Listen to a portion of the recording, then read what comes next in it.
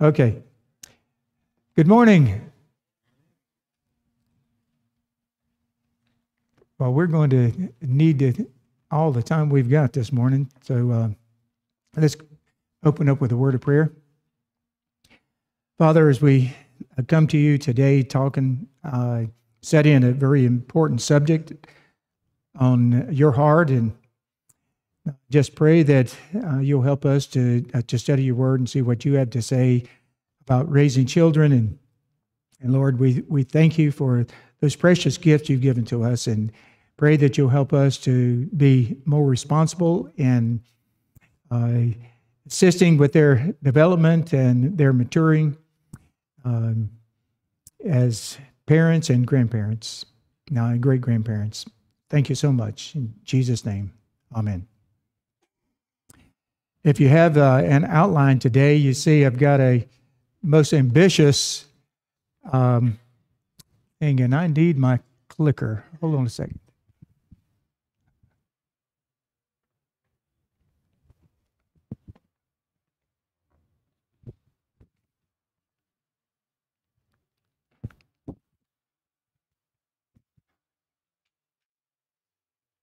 Okay.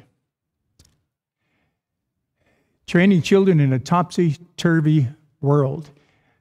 The verse we're going to look at mostly is Proverbs 22, verse 6. Anybody know what that verse says? Train up a child, that's right. And we'll look at it more closely. There is a lot of turbulence in our time, and part of the problem that that sociologists and psychologists are looking at is the lack of parenting, especially by fathers. There's been a dramatic increase in violence, drug problems, pregnancy, abortion, homelessness, incarceration. And this is a staggering chart. On the left-hand side, you see these different issues as it relates to those that are fatherless versus those who had a meaningful relationship with the father in their lives. Approximately 72% of all of these categories, violence, drug abuse, murder, poverty, and high school dropout rates are from those that are fatherless. Look at that. That is a staggering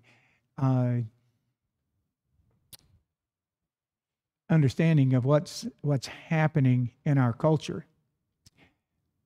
And if this wasn't on parenting, I could easily have chosen the subject fathering. Because when you look in the scriptures, who does God lay the responsibility, chief responsibility for the raising of the children, taking care of the family? It's on the father. And it's good to see fathers represented here this morning. There are 18 million fatherless children in the United States. That is 1 out of every 4 children you meet will not have a meaningful relationship with a father. This is the highest rate in the world. The highest.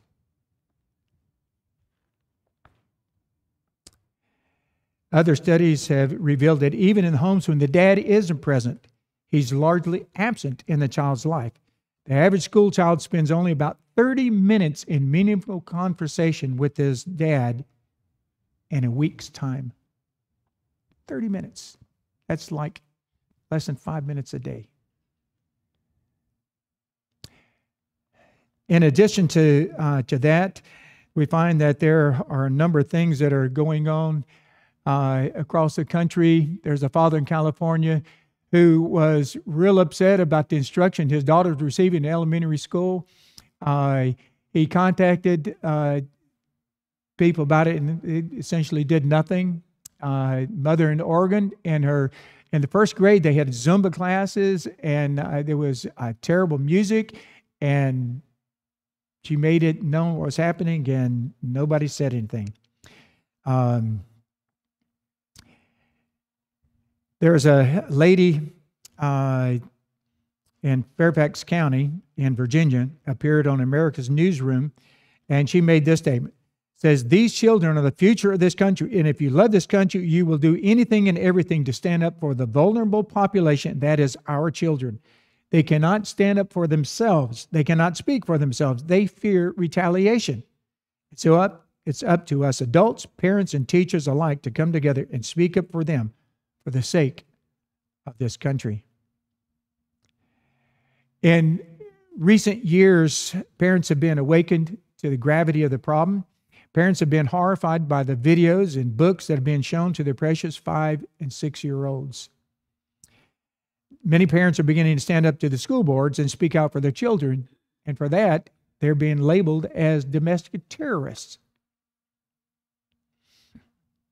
Now, I was a public school teacher. I was also in a private school before that, and I don't mean to paint with too large a brush, because there are many well-meaning and godly teachers across our country. But in many places across our nation, the education system has been and is controlled by the liberal left. If you think of making this up, just, and exaggerating this, look at some of the school texts that your children are using. For instance, the biology textbook I used mentioned that Louis Pasteur scientifically disproved spontaneous generation. It means that life didn't come from non-living things. But you flip a few pages, and there it is through the rest of the book. Spontaneous generation is affirmed over and over and over again. Ronald Reagan made the comment, says, freedom is never more than one generation away from extinction. We didn't pass it to our children in the bloodstream. It must be fought for, protected, and handed on for them to do the same. Or one day we will spend our sunset years telling our children and our children's children what it was once like in the United States, where men were free.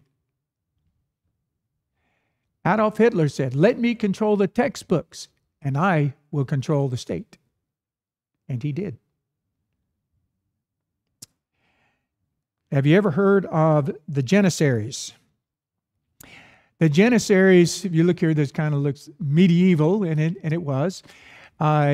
This is a select group of young men that were kidnapped from European towns when the Turks, same as the Muslims today, when the Turks invaded or when they were at war with the Europeans, and they would kidnap their children, take them back, and train them rigorously for the next 10 years or so, and then they would put them into the forefront of the battle against their own families. They were called Janissaries. They had a distinctive appearance. They even had distinctive music, and back in the 1800s, Bach, Beethoven, Mozart, all of these different ones were influenced by their music.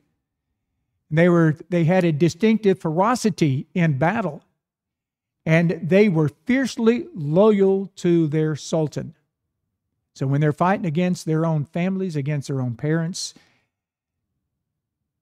the parents didn't stand a chance because they were able to recognize who they were fighting against, or at least, because some people believe that they had a distinctive European look, whether it was long blonde hair or, whatever it was at the time. Ray Stedman wrote, I have been in homes where there's no testimony to God or recognition of Him at all. Yet they have been orderly homes, moral homes, loving homes, joy to be in, and where the children are obviously well-adjusted and able to cope with life. So some people say, what difference then does Christianity add? The answer is that if you investigate a home like this, you will find that just a generation or so back, there has been a significant Christian exposure somewhere in that family. In other words, secular homes of that character are living on the capital of faith, which has been invested by a previous generation. Now, that's what our nation has been doing, living off of the benefits and the successes of past generations. We've been living on the spiritual bank account of our forefathers. But now the resources upon which we as a people have been drawing are gone. They're empty.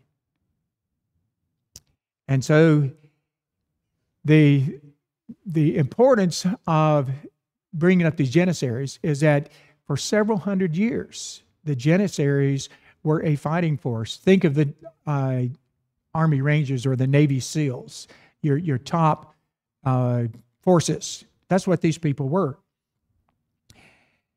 They transformed or cast off their beliefs and their loyalties to their Christian families, just like it was an old coat.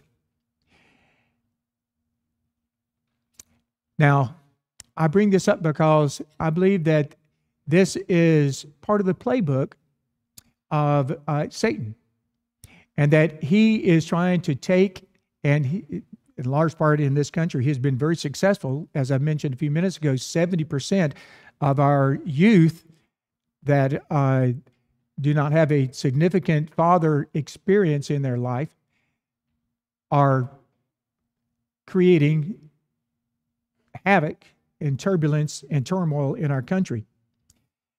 Satan loves to roar. What happens when you hear a roar? Last night, there was a sudden clap of thunder, and I mean, it must have hit something just outside, within 100 yards or so of our house. But what happens when you hear that roar, when you hear that sudden thunderbolt? What? Yes, it scares you, and that's what the intention is, to scare us. He wants to scare you and me out of our wits so that we're unable to resist his attacks. Lions also cry out to declare their territory off bounds to others. Satan resists any encroachments into his territory. For centuries, he has held on to the lands that we consider mission fields. But presently, he's fought against those, and now he's attacking the capitals in our country. And every day, he declares more and more country. Yes, we are concerned about the kidnapping of our children and the human trafficking crisis around the world. It is truly a serious situation, but there's probably a bigger danger of which we aren't even aware. And I'm speaking of the kidnapping of our children's minds every day and the education process through the media, technology, liberal schools, filling their minds with humanism, evolution, and New Age ideas that contradict biblical doctrines. So what do we do? Parents should train up their children according to Proverbs 22:6, and the way that they should go. When they're old, they will not depart from it. Well, let's examine this just a minute. Dr. Paul Vitz, a professor at New York University, said one of the major characteristics of moral decline in the United States in recent decades has been the rapid growth of moral relativism. Anybody know what that means? Moral relativism. Situational ethics. What does that mean? What? Okay. What's right for you may not be necessarily right for me. It's the belief that there is no absolute truth, no absolute morals. And we'll talk about that again in a minute. The idea is now widespread that each individual has some kind of sovereign right to create, develop, and exercise whatever values he or she happens to prefer. Ephesians 6:1-4 gives instruction to parents. Says, children, obey your parents in the Lord, for this is right. Honor your father and mother, which is the first commandment with promise. Now, I want to back up just a minute and touch some ground that we've looked at before, but I want to do it in a way to show you how this fits in with raising of children. In Ephesians, Paul sets a table for what a Christian home looks like. In Ephesians 5, he describes the husband and wife relationship. And he specifically begins in verse 21 in chapter 5, where he says that believers are to be submissive one to another. And he doesn't specify. It's all Christians are to be in a submissive state to each other. Now, why? In Philippians 2, Paul says that we are to put on the mind of Christ. And he says that Christ looked at himself and he valued others more important than himself. And so it's with that mindset that he begins to give a directive to women. Now, when Jesus said, be submissive to one another, the disciples should have pictured the idea of Jesus kneeling on the floor and doing what? Washing their feet, okay, as a humble servant.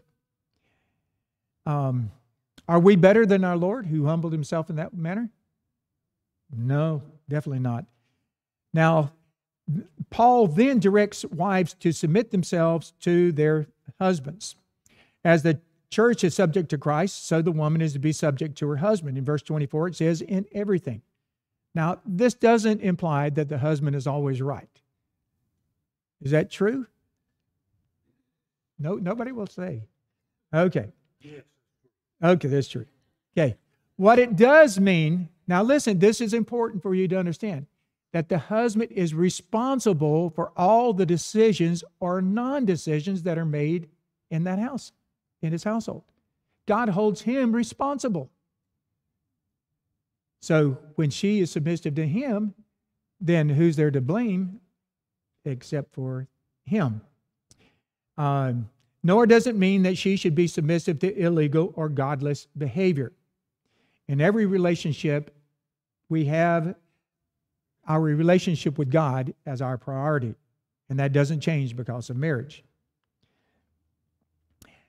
Now, what Paul does in Ephesians chapter 5 is masterful. He speaks to the woman about submitting to her husband, and then he addresses the man.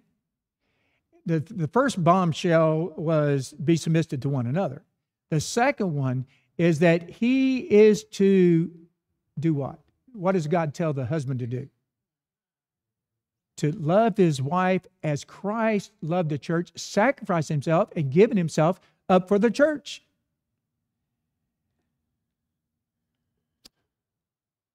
The husband in those days and times was the king of his castle. Any member of his family was his property. And what do you do with property? You use it, dispose of it as you please. And that's what they did. So he would have welcomed Paul's directives for his wife. But when he heard what Paul said to him, he had to be thinking, hold your horses, Paul. You've lost your senses. How can you say that? And he's supposed to be sanctifying and setting her apart for a special purpose and cleansing her and perfecting her. He's got to be scratching his head, wondering, where are you going with this, Paul? And the picture is that the husband is to set his wife apart for special treatment. That's why in Deuteronomy 24, it didn't change. In Deuteronomy 24, it talks about the husband taking a year off from the battle, taking a year off from business affairs to cheer up his wife, to love his wife, and to teach her and honor her. She's given up her former security, independence, and direction to become his helpmate. His job is to love his wife by studying her and working towards helping her to grow and mature as a person and child of God. And then the coup d'etat he gives is to, if that isn't plain enough for you men, it isn't simple enough for you, then look at your bodies, look in the mirror. You're to treat your wife as you do your own body. And so he brought it down to where they could understand it. It says the way you care for yourself is the way you should be treating your wife. And then he goes on and talks about this as a relationship between Christ and the church, a picture of that. They're to be joined in mutual submission, being of one mind and one body. And in light of that, It's saying the man should be placing his wife on a pedestal. Any ladies feel like you've been on a pedestal? Though they were to reverence and subject themselves to the husband, it's as though the king of the castle is bent down and is washing her feet. And that's what Christ did. In Ephesians 6, now notice he starts also again here with the ones who are under authority. He starts with the children. It says, children, obey your parents in the Lord, for this is right. Honor your father and mother, which is the first commandment with promise, that it may be well with you and you may live long on the earth. So these are the commands given to the children. Since no children here, I'm not going to belabor those issues, but we'll talk about that in a minute. And then he looks at the father and says, you fathers, provoke not your children to wrath, but bring them up in the nurture and admonition of the Lord. Any of you have a garden or had a garden? Do you know what nurturing means with a garden? What does it mean to nurture something? To take care of it, feed it, talk to it, pet it, whatever it takes. Prune it. There you go. It's sometimes a little hard. We'll get to pruning a little later. But before we discuss Proverbs 22:6 very much, I want to help you to understand the difference between a proverb and a promise of God. Proverbs are general truths or principles that are based on observation. If you do this, this is the normal result. God's character and reputation are not on the line.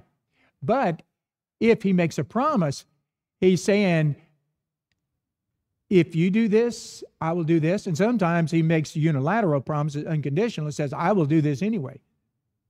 So that's a promise, but that's different.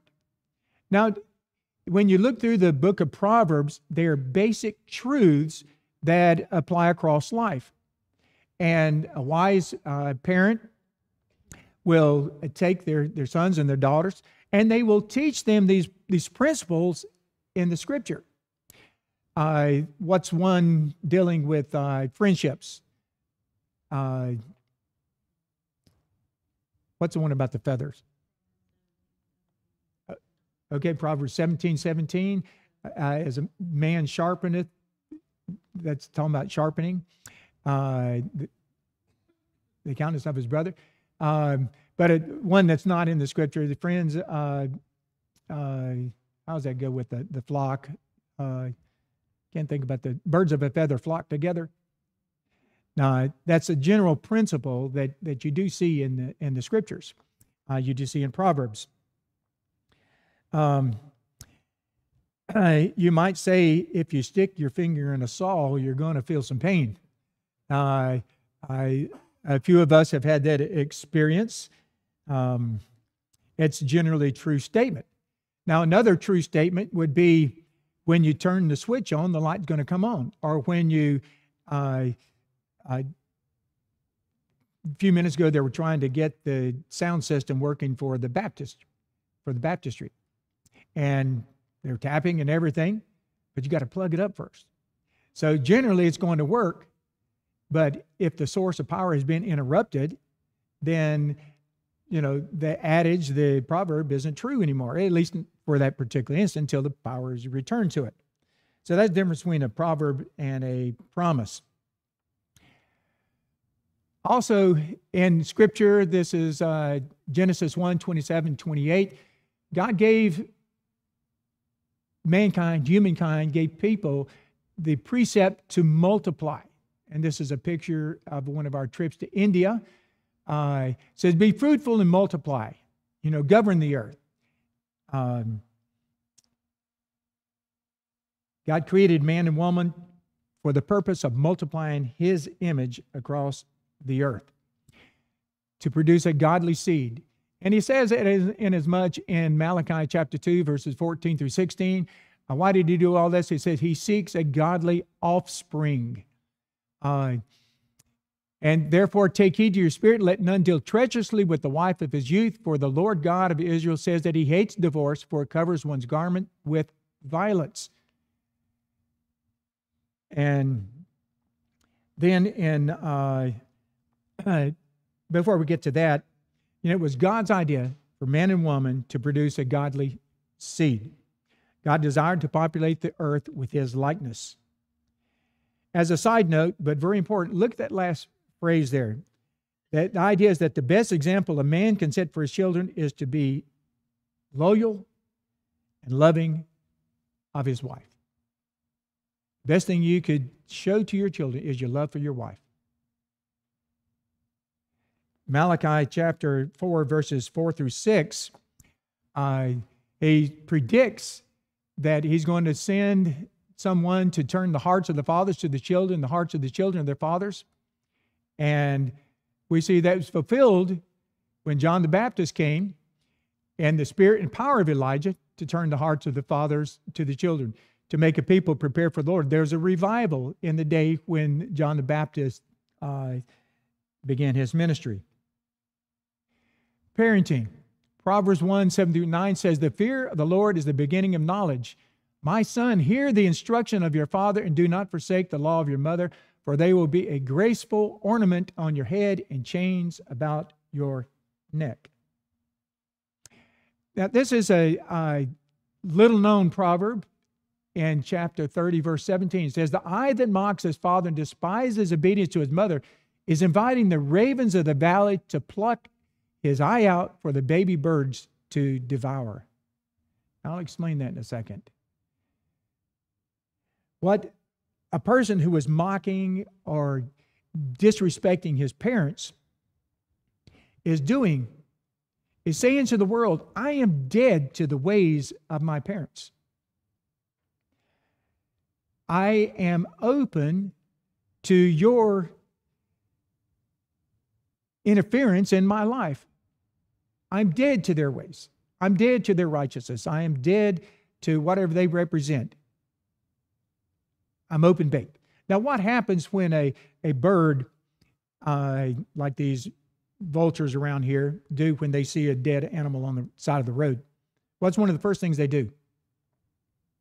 They buzz around and everything until they think the coast is clear, and they go down and they land. And the first thing they do is to peck at the what? At the eye. They peck at the eye of the animal because they know if it doesn't protect its eye, then it's dead. And parents are the light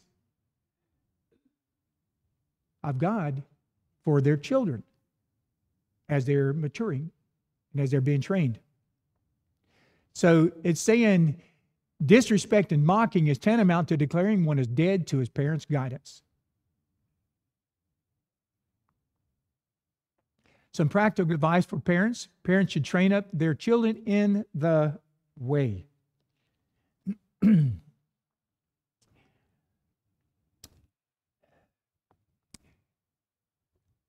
worldview is the lens through which each individual learns to understand God, the world, himself, and how they relate to each other. And I want to look at it, develop this acronym, Growing a Worldview. Recognize the child's worth, help them to own worthy convictions, and help them to work out. Paul talks about working out your salvation, but working out and submitting our will to God. But to do that, we need to understand that there are essentially four main worldviews that we come across. Secular humanism. This is everything got here by purely natural processes, evolution. Again, we're talking about moral relativity. You pull yourself up by your bootstraps. You can do it. Science can explain everything. There is no God. Charles Darwin was one of the ones that proffered this idea. Second is Marxism and Leninism. They took it a little bit further and they began to apply it across society, developing socialism, basically classless, materialist, revolutionary. And it's a punctuated equilibrium or punctuated evolution. That's the idea that change happens very suddenly. That's why they're behind revolution. We can't wait like Darwin did for millions of years to see things to happen. We've got to get things happening right away. Lenin made this statement, "Give me 4 years to teach the children, and the seed I have sown will never be uprooted. What a statement. Cosmic humanism, or the New Age. Again, evolution. This time there's reincarnation, but this is kind of the opposite of the humanism in that when they say there is no God, they're saying everything is God. Now, which is worse? They're both equally bad. All is God or becoming God. One day you will be God if you are God yet. And again, truth is relative. So all of these three, it has to do with a relative moral society. Biblical Christianity, you can see the difference right away. Creation is by God and is directed by Him. In the beginning, it says, God created the heavens and the earth. Let us make man in our own image. His word is absolute truth, unchanging, immutable. I'll skip this. Now, contained in a list of tribes who came to Hebron to turn the kingdom of Saul over to David, we find something very unique in this passage. This is in 1 Chronicles chapter 12, verse 32. It says, of the children of Issachar, which were men that had understanding of the times to know what Israel ought to do, it says that there were 200 of them. And it says, and their brothers listened to them. So he had 200 men. Now that's a lot in one particular tribe, but it speaks of the quality we won't have in our children, that they will understand the times. And we need to understand the times that we're living in. So, growing a worldview, that's the first concept we're looking at. And part of that has to do with recognizing boundaries.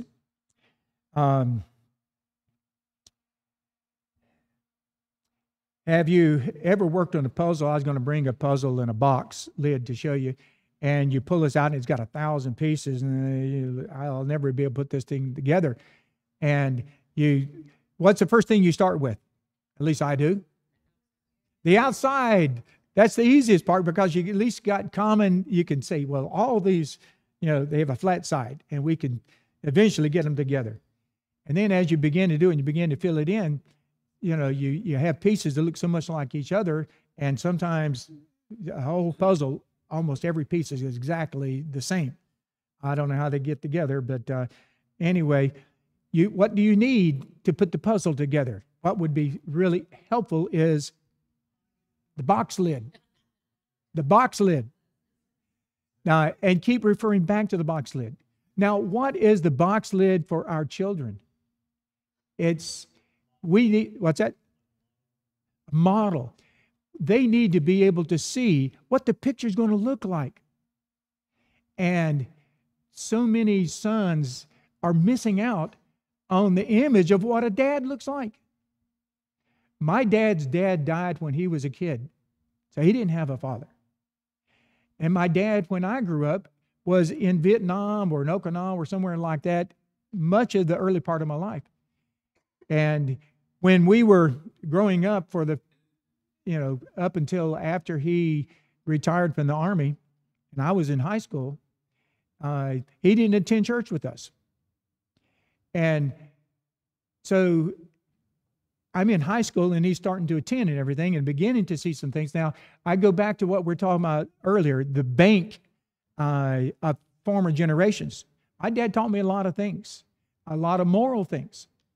But I didn't see the connection between them and the scriptures and principles in the scripture until later, when I began to see them myself. And that's one thing that we need to understand now.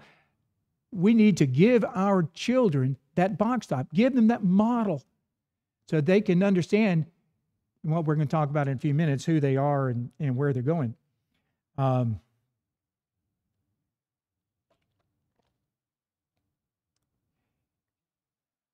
But God has given us boundaries. Now, boundaries are given to protect us. What was the first boundary given Adam and Eve? That's right. It was a protection. It was a protection to keep them from the knowledge of good and evil. Because the only way they could gain that knowledge was to experience it.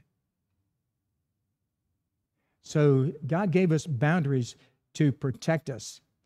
And, except for Christ who lived and matured as man, every person experiences what God can never experience or undergo: change. Do you ever think about that? God can't experience change. He's changeless. And what we fail to realize is that positive change is only possible when there is an absolute to gauge that change. And so we were born with a sin nature, but God has given us certain things in the Scriptures to guide us and to lead us along the way. But look at the second. Boundaries can be removed.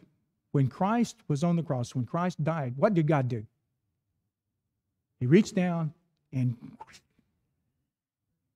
tore, ripped, shredded the veil of the temple, so that now man could have access to the throne of God without having to go through an earthly high priest. And not only that, but it also allowed the entrance of the Holy Spirit into a believer's life, into a person, to guide us and direct us.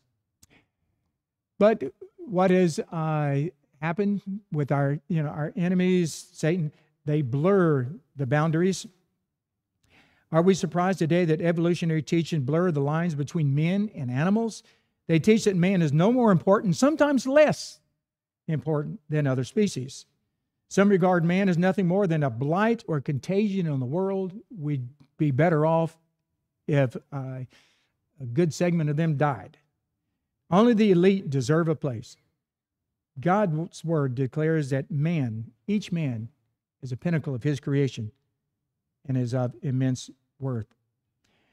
It's also worth noting that in Genesis 1, we're told that God created man. When he created them male and female. Our society has become so progressive, we disregard God's word, biological science, moral absolutes, and seek to shame and sue those who are not so liberated. Boundaries are bypassed. Proverbs 25:28 says, "He who has no rule over his own spirit is like a city broken down and without walls." Anybody remember what happened to ancient Babylon? They were celebrating in the temple, not the temple, but in their feast hall, and they saw handwriting on the wall. Mene, mene, tekel, upharsin. Basically, you've been weighed in the balance, and God has found you wanting. You're lightweight. And the Persians are going to come in, and what they do while they were partying, the Persians were sneaking in through under the gates. Now, there's a similar story happened in the legends of Troy. Everybody knows what happened with a giant horse that was left outside, and the Trojans thought, well, this is a gift, or they left over. So they rolled it into the city, and at night, Odysseus and his men climbed out and ransacked the city.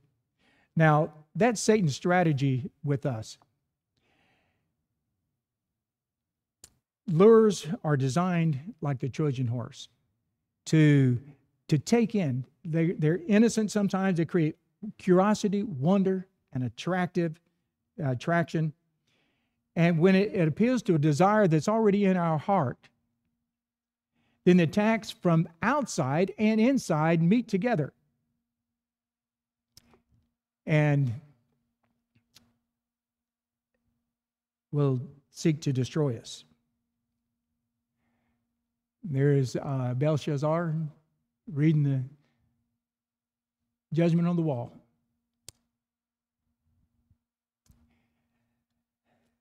Phylacteries. If you look in Deuteronomy chapter 6, we don't have time to look at that in detail, but it talks about the parents raising up their children and teaching them along the way. And it talks about writing them on your forehead and on your forearms and on the pillars and places in your house. Now, they didn't mean for us to literally do this. No, the idea is that His word is going to be so saturated in our minds that it's going to guide our hands. It's going to guide our thoughts, our minds, our speech, our feet as we walk. So that, Jesus said to the Pharisees, says, all therefore whatsoever they observe you, do it. They've got a good textbook. But the problem is they're not following it themselves. It says you need to walk the talk. Saturate yourself with God's word and then obey it.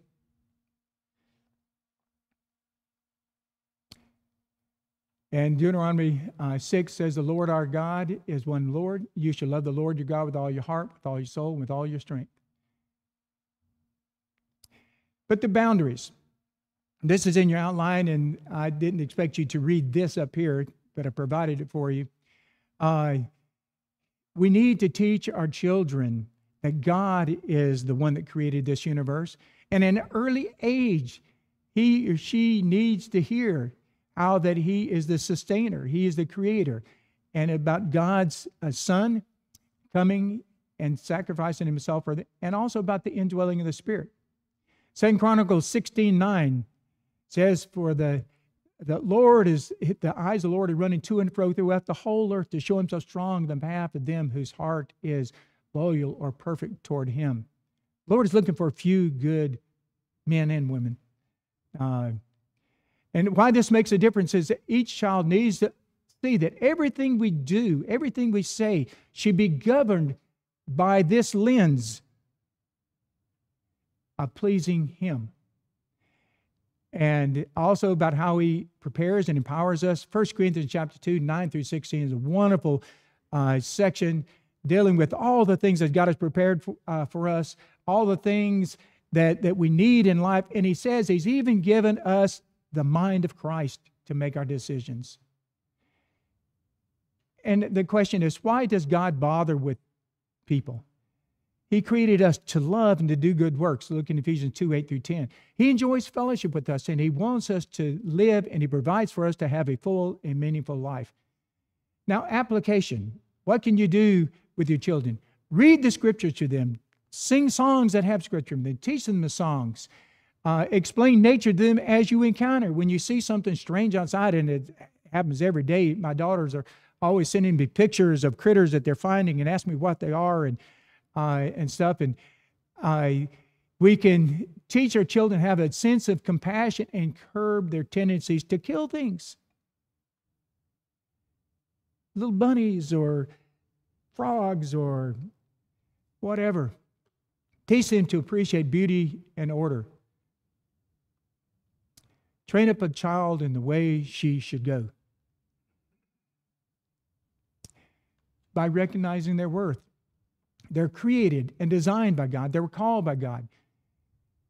And Jesus said, let the little children come unto me. You come to me as a humble child. And they are God's plan for a godly world. And we're to cherish each of them according to their design.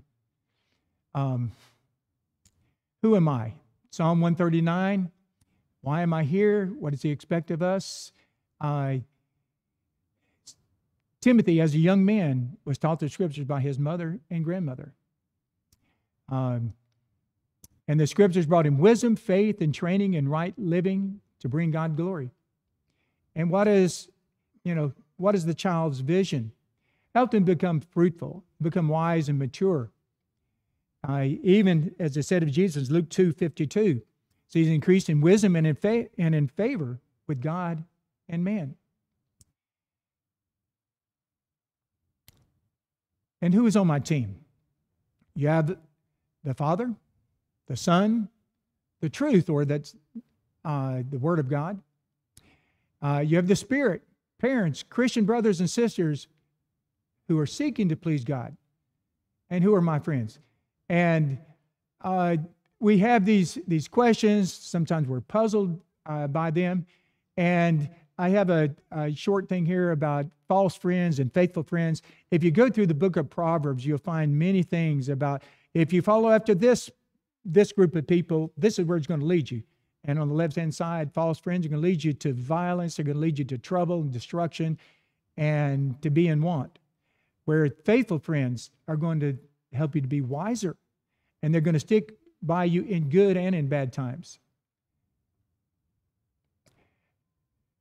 This scripture is going to help you with making decisions such as going to school, who will be your friends, sport, hobby, interest, career you should pursue, and even who you should marry. Now, gray areas in life affect everybody. But the choice is, does my choice honor and glorify God? Is it hurting others? Or does it enhance my testimony or draw me and others closer to God? What about being a missionary in Alaska? This is a picture that I took in Alaska. I've made it into a puzzle, at least on the screen. But in searching for God's will regarding something, you have a concern. Do you feel a calling? Obeying God's word. Are you gifted in this particular area? Have you prayed about it? Other people are praying for you. Do you have peace? You have counsel of your parents and other leaders, people that know you. The next section deals with owning convictions that will guide you.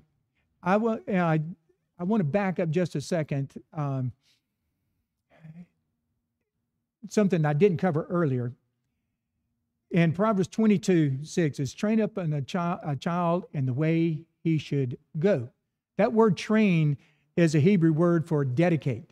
And it's used 4 other times in the Old Testament, meaning to, like, dedicating a house or something for a particular purpose.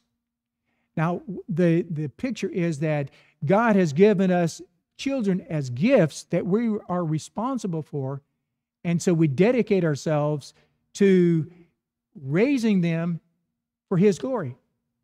We are stewards in that relationship. But it also says in the way they should go. The idea here is also that children are individuals and they have their own bent. Train up a child according to his own bent. Not the way, how many times have you seen people raise their children and say, well, he's going to do this, he's going to be this, and he's going to follow in my footsteps and take over the business. And that may not be that child's aspiration at all. It's saying study your child, get to know who your child is, what his gifts, his strengths, his aspirations are, and then help them to fulfill God's will for them in their lives. And so we get to this section here, owning convictions that will guide them. Because as we develop convictions, there are going to be consequences that are going to come ahead. Notice on the left-hand side, I got a bigger arrow there. If you have convictions settled in your own heart and guiding you, when the consequences occur, they're not going to be overwhelming. And in fact, 1 Corinthians 10, verse 13, says that when we encounter trials and temptations, there's always a way out of escape that God has prepared for us. What are the consequences of following God? There are good consequences. We're going to have reward, fruits of the Spirit, fellowship, victory, strength, blessing, these sorts of things. But there are also some bad things that are going to happen. There's going to be persecution and hatred from the world. Jesus said, if they've hated me, what do you think they're going to do to you? You're not going to escape the bullet just because I took one. And what or who opposes me? That brings it up. So we need to teach children about the state of existence of the forces that are against us. We are in a battle. And it isn't always a visible battle. Sometimes it is, but a lot of times there are sneaky strategies by Satan behind the scene. They include Satan, demons, the world, those under his sway, who are so-called friends, who are leading us in the wrong way. And even ourselves, our sin nature. The powers of darkness are mighty, but they're not the antithesis of God. They are not the equal to God in the negative world and darkness. They're limited and they can be resisted. James 4, verse 7. Not only that, but Christians have been given armor for protection, the belt of truth, breastplate of righteousness, shoes of peace, shield of faith, helmet of salvation. That's something you could do with your child. I pictured daddy getting dressed up as a soldier or something and showing what these different parts of the armor are for. But Christians also have the most powerful weapon, actually kind of twofold. It's the Word of God and the spoken Word of God. Now, in John chapter 1 and all through the book of John, it talks about Jesus being the Logos. He's the active, living, personal Word of God. But in the scriptures in Ephesians 6, it's a different word. It's rhema. This is the spoken word of God. When Jesus was tempted, what did he do? He spoke the word of God from the book of Deuteronomy. And Paul gets a lot of his teaching from Deuteronomy. And we know he gets... but though victory has already been won, we're still going to encounter battles here. And Paul says, if you are living a life that's pleasing to God, you can expect tribulation. All that will live godly in Christ Jesus shall suffer persecution. So what are the consequences if you follow Satan's self, the world, sin, death, broken fellowship with God and others? You're going to have feelings of shame, guilt, uselessness, loneliness, hopelessness. And what can we do when failure occurs? Now, Scripture, I'd say I put chastisement here first because sometimes we're not aware of what's happening and where we've gone wrong. And so God will put a barrier in front of us or something, some sort of consequence to slow us down, to stop us, and make us see wherein we have erred. But there's some principles here. Sin does not change our position or our destination.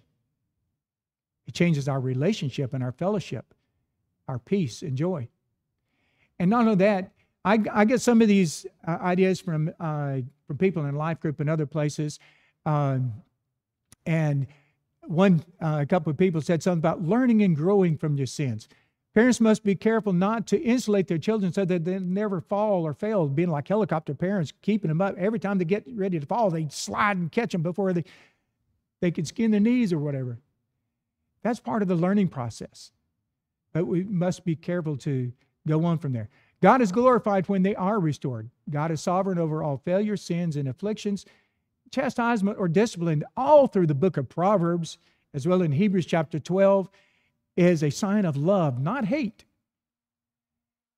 In fact, if you don't discipline your child, you don't chastise them at times, they will think that you don't care for them. You don't love them.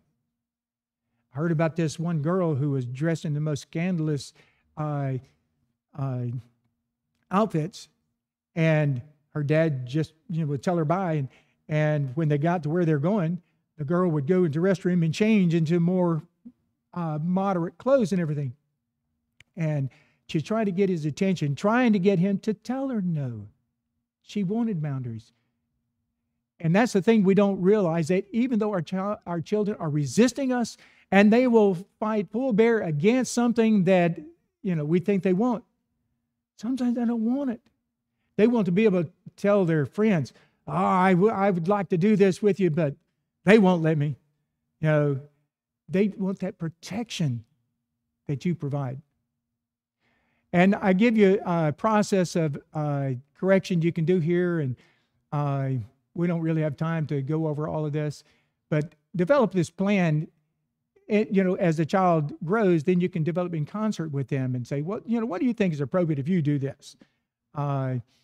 And just work with them on that. Be sure of the transgression. Ask questions of need. Keep communication open with your children.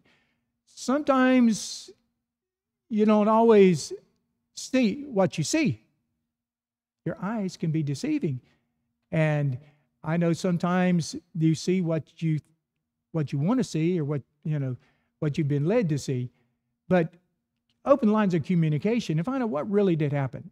You might have misunderstood what was said or done. And the older I get, the more I hear things I didn't hear. My mind takes and interprets it and changes it around from something that was actually said. Then remind the child of the consequences. Reassure them of your love and God's love. Administer discipline, not locking up in a doghouse like this lady did recently. She's going to prison for 9 years, I think it is. Starving them, rejecting them. Correction and growth, not scars, is the intended result. There can be redirection, removal of some valued object for a time, quiet time, different things. But stress your acceptance of the child with a hug. Parents should train up their children in the way they should go. And when the child is old, well, we need to work out.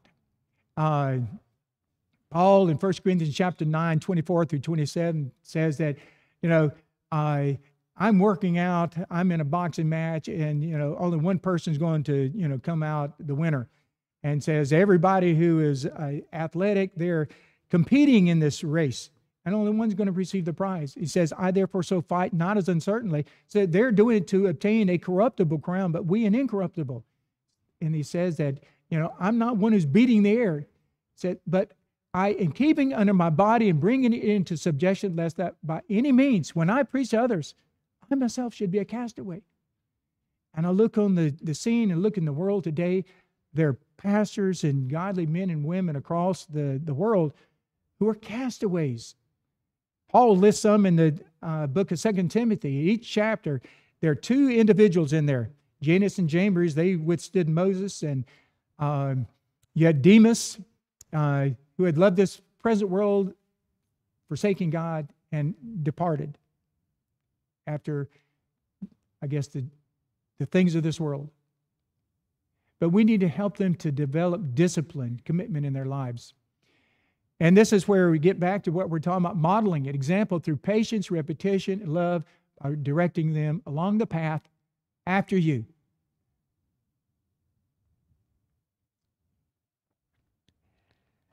Years ago, a couple years ago, I read a terrible story that happened many years ago, that nightingale is valued for its beautiful repertoire of songs, over 900 and some different sounds.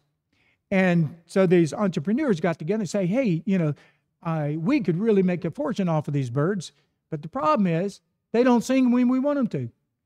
You can't talk to them and say, Polly want a cracker, and it repeats, Polly want the cracker. So they experimented. They put hoods over the bird's head to make it sing.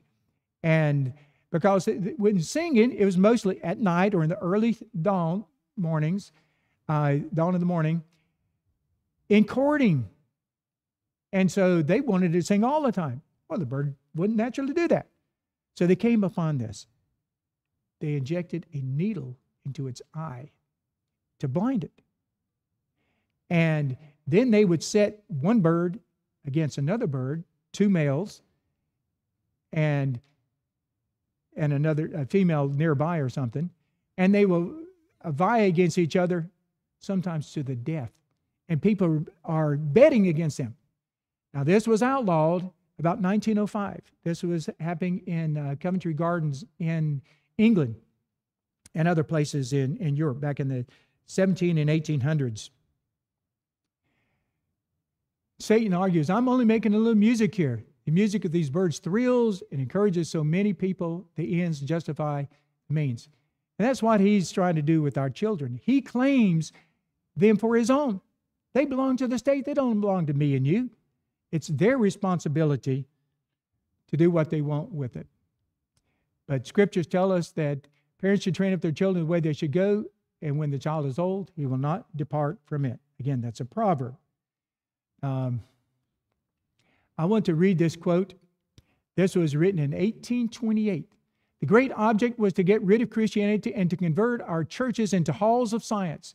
The plan was not to make open attacks upon religion, although we might belabor the clergy and bring them into contempt where we could, but to establish a system of state national schools from which all religion was to be excluded.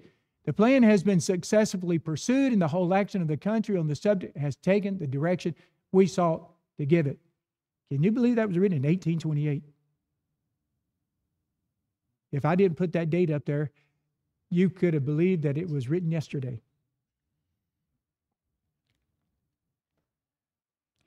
So, GROW. That's the acronym I have for you. Help your children to grow their own world view, which is scriptural. Help them to realize who they are in God and what His plan is for them. O is to own their convictions. That's something that will stand them true when they're not around you. And W pertains to walking or working out that commitment in life. Now, I want to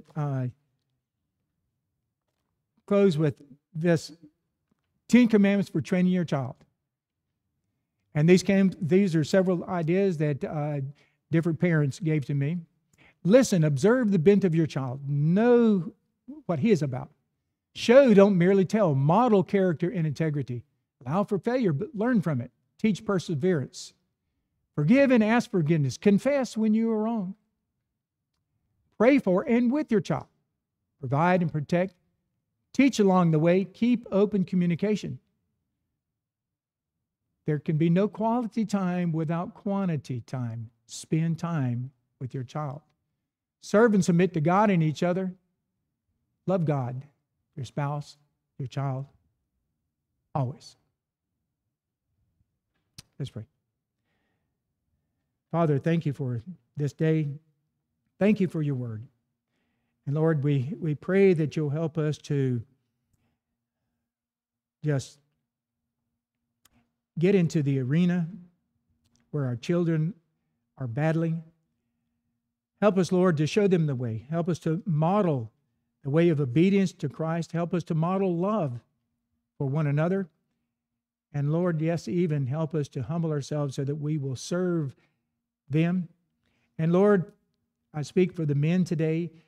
Pray that you will teach us to honor and love and care for and sanctify our wives as Christ did the church. Teach us to respond as you would have us to do. Lord, Paul called himself a bondservant. Lord, we're fellow servants, fellow slaves to righteousness. Help us to show the world who Christ is. Help us to hold up the light that shines in our lives so that others may see and turn to you. In Jesus' name, amen.